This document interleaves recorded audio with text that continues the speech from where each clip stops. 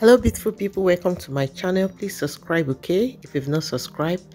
So thanks for coming around. So today we'll be drafting our basic dress block, and these are my tools that I'll be using. Okay, these are my ruler. I have long ruler and short ruler with my marker.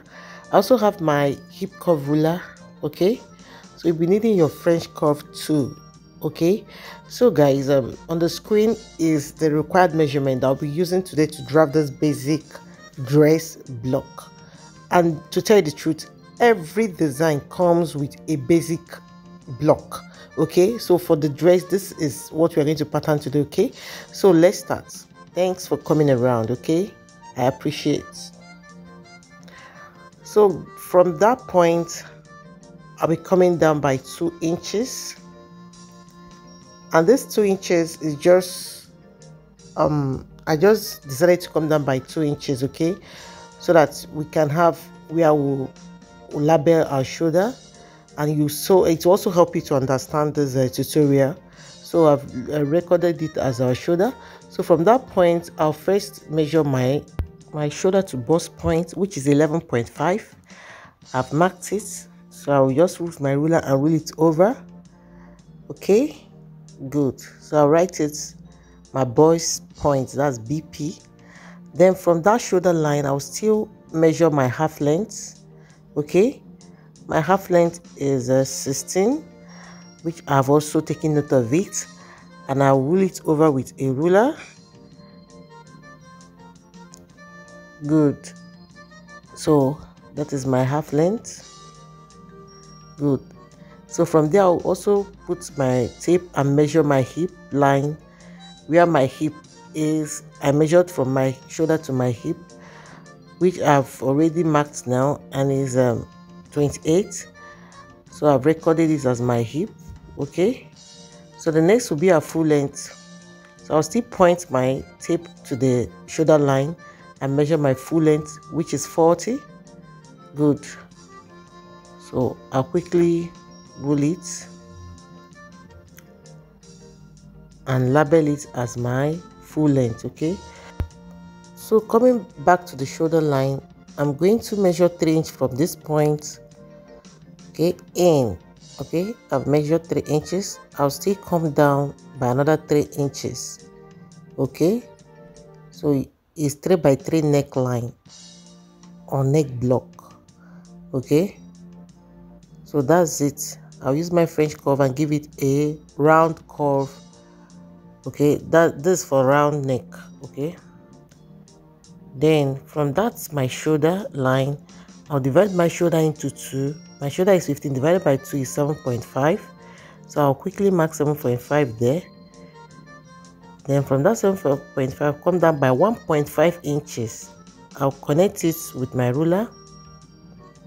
Good. Then take it back to my neck block.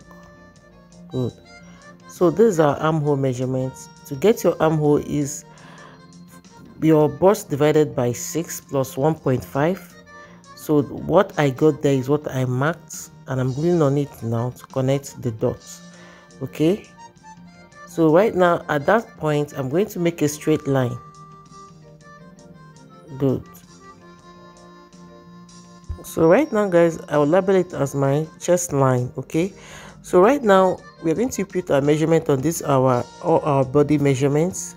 Okay, the horizontal measurement, but for the chest line and bust point, whatever you get on your chest line will still be what you impute on your bust point. Okay, so my bust is 41 plus 2, 43 divided by 4.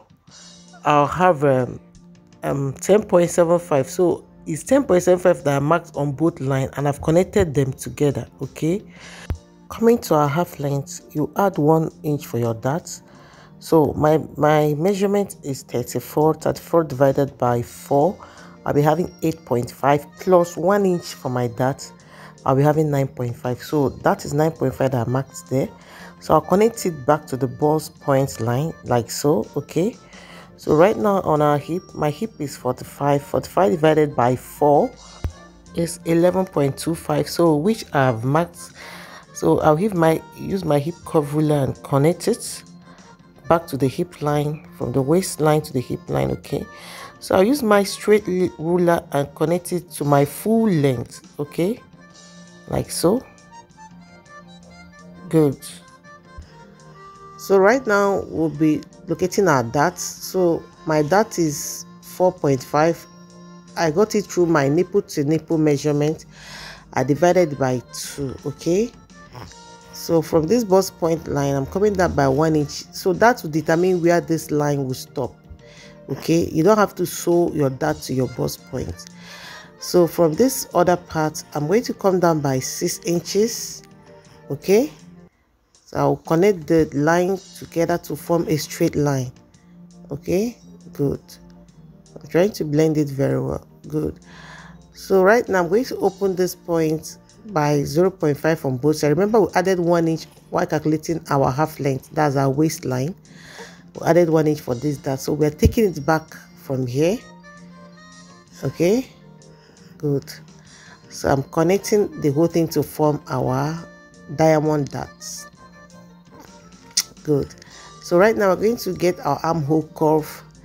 So from this our shoulder slant to our chest line, I'll get the midpoint. I've marked it. So from that midpoint, I'll come in by 0.75, okay. So that is it. I'll connect those dots together straight to my chest line, okay.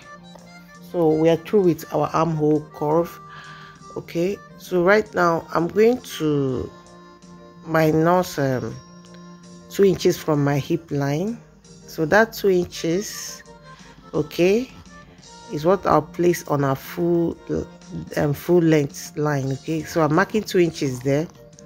So I'm trying to curve this dress block so that it will have fitting, okay. So just connect it from that your hip line straight to your full length line, just like so, okay. So this is to enable this dress to have fitting. So right now we're going to locate our bust darts, okay. That's the next thing. So from this our chest line, we'll measure to our half length and also get the midpoint. That will be where we'll mark our bust dart, okay. So I'm marking it right now. That's our bust dart. So from that point straight to that our dart line, okay. So we're going to draw a straight line like this, okay. So that is it.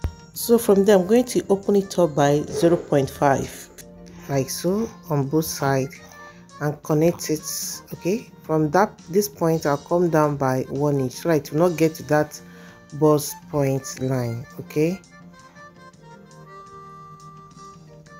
So this is the way you should draft your bust dart. So I'm just adding that so that on your fabric, if you're cutting directly, you can add this stuff so that you will not fall short of fabric when you take out your dart from your bust, okay.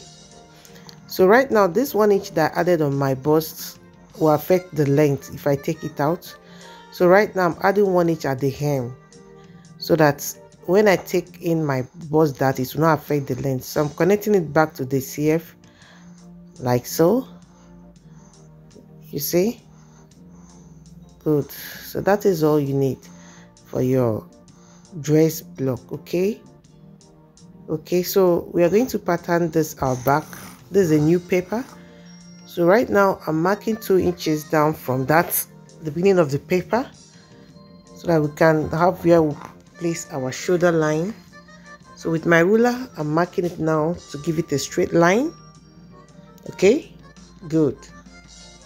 So from this other end, my CFF, I'm coming in by 1.5. This is our assumed zipper allowance.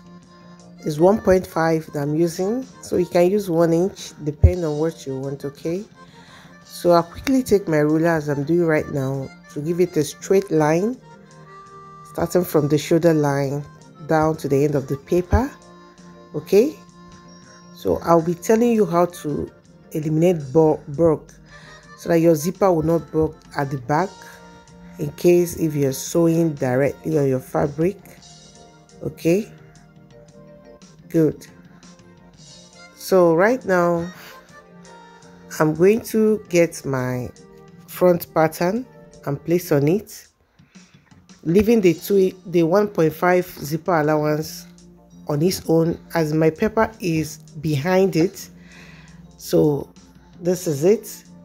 Okay, this is my tracing wheel. I'm going to use it to trace some lines that I'll be needing for the back, not all the lines. So by the time I trace them out and redraw it, you understand the necessary line that I'll be using. Okay, because the back, I wouldn't be having bust point line there, so I will not add it to the back. So just relax, you will still get to understand what I'm doing. So I'll quickly do this. Okay, I don't want to start afresh to draft what I've already drafted for the front to the back. So to make it easier and short, and also to tell you another means to get things done on your pattern work, that's what I'm using. This my tracing wheel to be able to trace another pattern on a fresh paper. Okay, so good. So what I'm going to do right now with my ruler, I will trace out those lines. I'm the only one saying it. Okay, so I'll trace it for you to see the lines that I took out from the front line, the necessary line that I'll still use for my back. Okay, so it's labeled. So let's start with the neck block. Okay, from there I'm coming in by 3 inches. Okay, then I'll come down by 1 inch and connect it to have a block form. Good. So the next thing I'll do is to use my French curve and give it a neckline curve. That's still the round neck. So from this point I'll come down by 1 inch. Okay, I will now connect it back to the neck block like so. Beautiful. So for the armhole, I'm going to still find the midpoint. Okay, I'll mark it.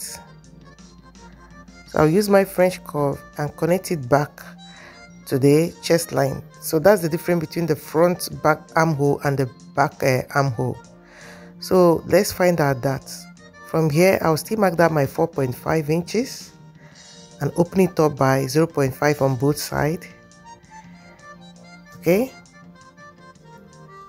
so I'm going to come down by 1 inch from the chest line and then give it a straight line to connect it back to the half length. Perfect. So from this point I'll come down by 6 inches. Good. So I'll still give it a straight line. So I'm still going to connect it to the 0.5 inch that I already marked. Okay, to form my diamond dart. Okay, yeah, beautiful.